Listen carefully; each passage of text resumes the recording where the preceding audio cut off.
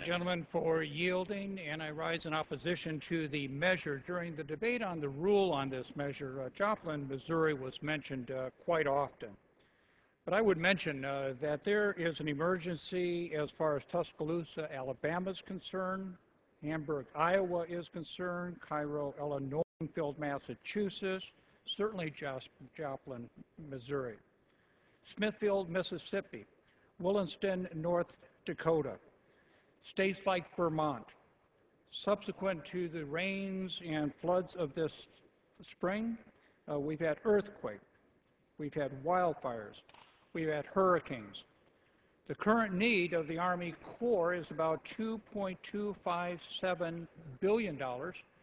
So the first observation I would make is the offsets that are set aside in this bill are certainly inadequate to cover that amount.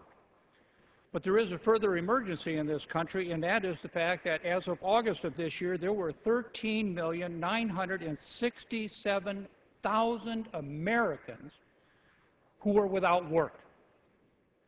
In the year 2000, 8% of the people who live in the great state of Indiana were living in poverty.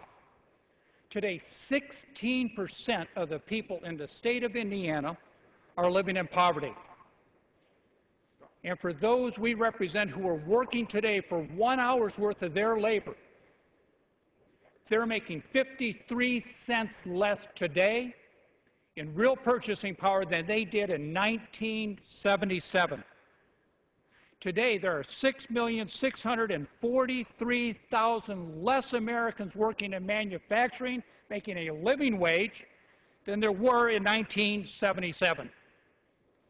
So the response is, let's take $1.5 billion out of an investment account where there are still 10 pending applications to try to make cars in this country more efficiently, more fuel efficient, and more desirable for consumers. But earlier tonight we heard, don't worry, the Chinese are going to help our car companies with financing.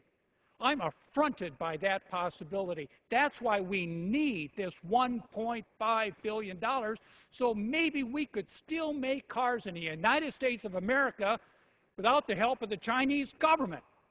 I think this is a wrong-headed approach. And then let's pile on. There's obviously a controversy about a solar company in California. I think perhaps it is a matter to be considered not only by oversight in the United States Congress, but the Justice Department. But that's not a decision for us to make if wrongdoing has occurred. But you know what? Let's take it out on somebody else. Let's make sure there's not money available for other legitimate companies who are trying to increase jobs in this country and who are trying to reduce our dependency on foreign oil. That wasn't the response I saw in this body in 2008.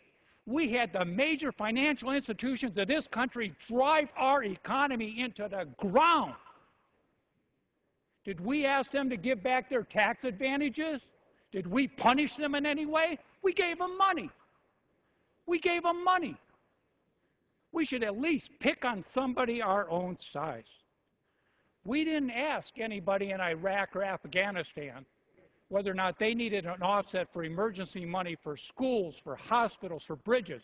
The people in Joplin, the people in Vermont, the people in these other communities, they need our help now. Traditionally, we have recognized the emergency, we have declared the emergency, and we have helped them out.